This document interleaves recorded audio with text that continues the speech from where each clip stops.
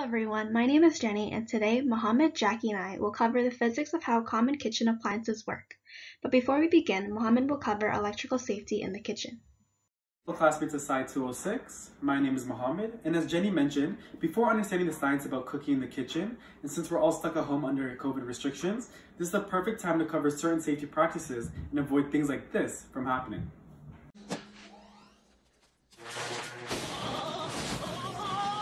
Let's dive right in. Here I have two commonly used kitchen appliances, a blender and a fridge or freezer. Both appliances share the commonality of being powered on by plugging them into the wall, but this then raises the question, how in fact does electricity and science work behind these handy tools?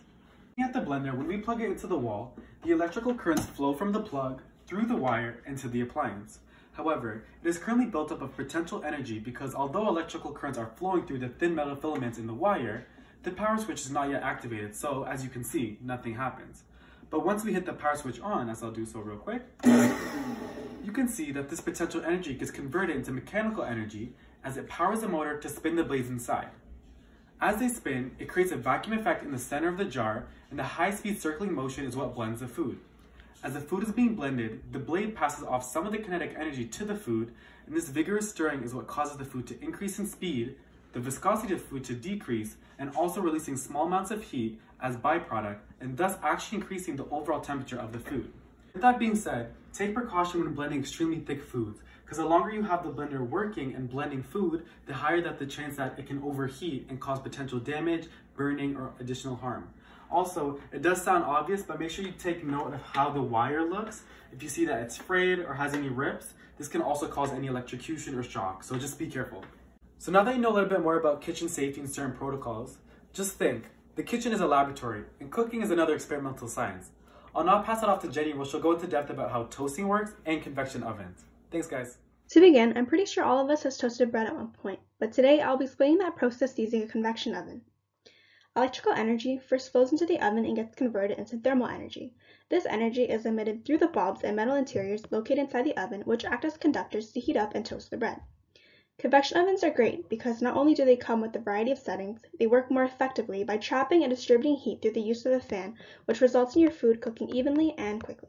Hi everyone, today I'll be explaining a very basic process that many of us do in our regular lives, and this process is otherwise known as microwaving. And as you may know, some of us may have been using it more frequently due to quarantine because of COVID, and may not still fully understand how a microwave actually works.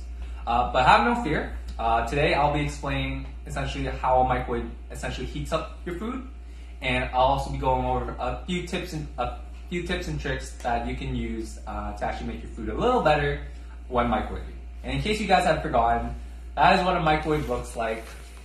You know, a nice big microwave oven. But anyway, so what exactly is a microwave?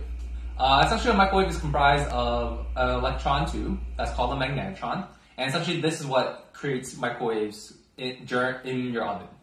And these waves essentially cause the water molecules in your food to vibrate up and down, or oscillating, and that kinetic energy that is created ultimately releases heat. And that heat that is produced is what heats up your food, essentially. And let's move on to the demo, shall we? So now on to the actual demo.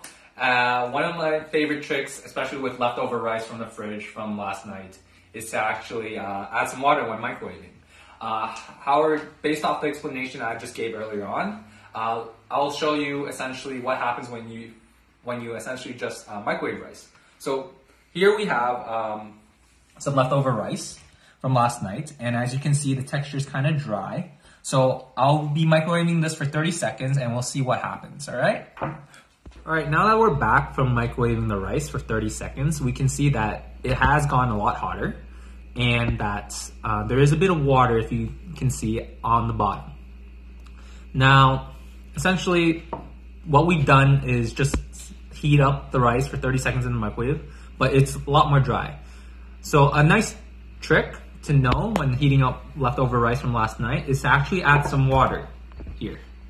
So if you just add a bit more water, it becomes a lot more moist and probably tastes a lot better than eating very dry and bland rice. All right, now that we microwave the rice with the added water now, you can see it's a lot more moist and soft.